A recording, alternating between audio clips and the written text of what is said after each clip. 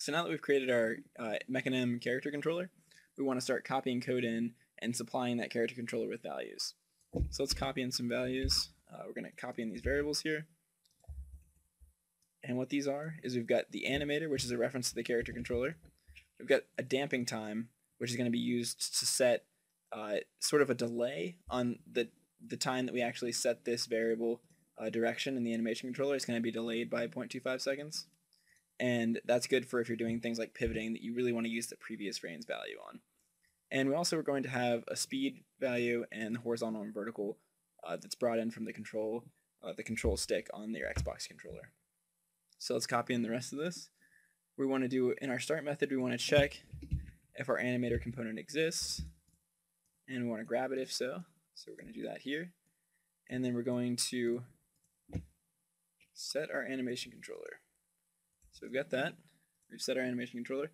Now we want to supply it with some values. So in update, we're going to just basically supply it values for those two floats that we call direction and speed. So format this code real fast.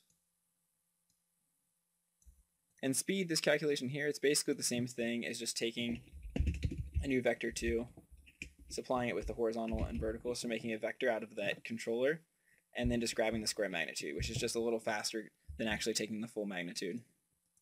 And what we want to do is we want to set those floats in our animation controller. So we want to set speed with the speed value, and we want to set direction with this h value from the controller. So that's basically like the horizontal control stick. And we should probably make this a lowercase d just for good coding practices. Great, so let's save this and have a look. Make sure we didn't break Unity. Great, no errors, that's awesome. So one thing we want to make sure too is that we understand that this set float method here, all it's doing is it's taking this speed value here, which is the value in our script, and supplying it to the animation controller in right here. So it's just taking values from the script and putting them into our character controller.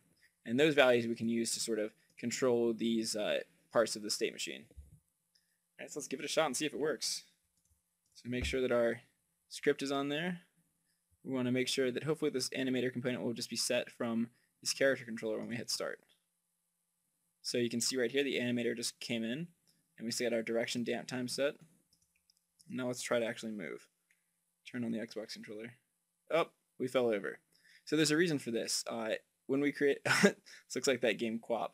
So the reason our character is flailing on the ground is because you need to actually set the capsule collider to freeze rotation in all of the X, Y, and Z axes. So basically that's saying that you don't want the character to fall over and have the rigid body affected by the root motion of the animation. So we can have a look at our character. We can see them running around. And as we move the control stick, our character runs backwards and forwards. As you can see, we don't have a camera, so this is not so great. One thing you can do that's going to make life a little bit easier is there's actually a script that I grabbed off the Unify wiki. And if you go into the scripts folder, you'll see the scene view camera follower. So if you toss that on the beta character, we can set this so it's only in play mode. What this is going to do is it's going to create this ability for our scene view to track our character. So until we have a camera script in our project, it's going to be pretty useful.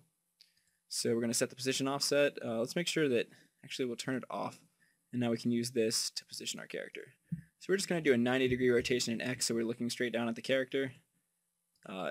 Oops, that's 90 degrees away from the character. We'll do five units away, and we're going to do 90-degree rotation up. So basically just looking down on the character. And you can use this value to sort of zoom out a bit. And we can make it orthographic or perspective. I think orthographic will be more useful here.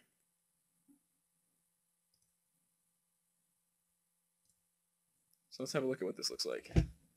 Probably make our gizmos just a little bit smaller. They're pretty huge right now. So as we run around, we can see our character from this top view. This will be useful for debugging until we actually get a camera into our game. Cool, so that's a good start. Gonna go ahead and make sure that this is only in play mode, and that means that we can sort of rotate this camera around when we're just in our normal scene view. I think it's a good time right now to just have a moment to think about like why we're building this camera script, because you might think, okay, so we've got locomotion and everything, but there's like a lot of things that aren't so great about this locomotion right now. If you try to navigate these cubes, it's extremely difficult. And you'd notice that from the fact that if you hold back on the control stick, it means the same thing as running forward, which is kind of unintuitive, and it's really hard to tell what direction you're moving. So the camera scripts and the locomotion scripts that we're going to be making in this tutorial are going to make a much more intuitive controller for you to work with and make your game feel a lot better and a lot more playable. All right, so now we're going to add a camera script to our character. So we're going to stop this for now.